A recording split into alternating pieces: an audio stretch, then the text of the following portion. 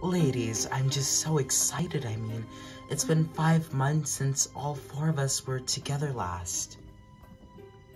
Well, ladies, let that wait officially be over, because I'm back. Oh my gosh, Sarah, it's been forever. Sarah? Whose child is that? Well, we have a lot to catch up on, don't we? Are you all able to meet me for dinner tonight? Hey, Brianna, you have some visitors. I let them in through the door. Oh my god, you have got to be kidding! Hi, Mom! Look, Brianna, I know today isn't the day we agreed on, but I can explain. I have a huge meeting with some investors looking to invest $10 million into the company. I mean, this can be life-changing for me. And I can't bring my daughter to the meeting. Well, Chad, I had a meeting too today.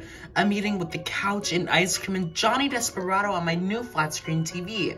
Why couldn't you have just left April with Jocelyn for your meeting? Oh, come on now, you know Jocelyn hates children. There's a reason why our own son won't come and visit us. Look, Brianna, next week I swear I'll pick up April a day early, but I have to get going. Chad, get the hell out of my office before I throw these scissors at your face. And it's not funny, Susan.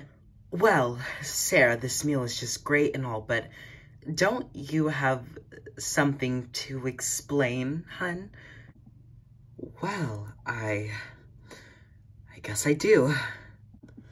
Ladies, I found out I was 3 months pregnant about a week before I left for Mexico.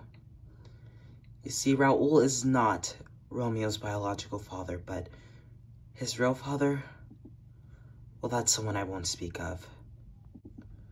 I met Raul in Mexico and I told him about the sticky situation I was in. He vowed to get married and we eloped. About a month later is when I finally had Romeo and our happy little family began. Okay, since no one else is saying it, Sarah, is this a joke?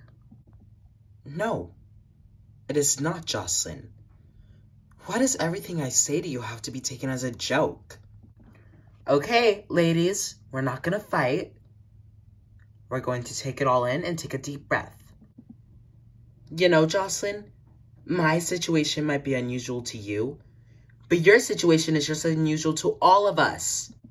I mean, you stay with the man who cheated on you 3 times and even had a secret love child that you didn't find out until years later? How dare you bring up my husband's infidelity? You know we struggle with that. Sarah, you're a bitch. I'm out of here. You know, Jocelyn, you're the most stone, cold-hearted little whore I've ever met in my life.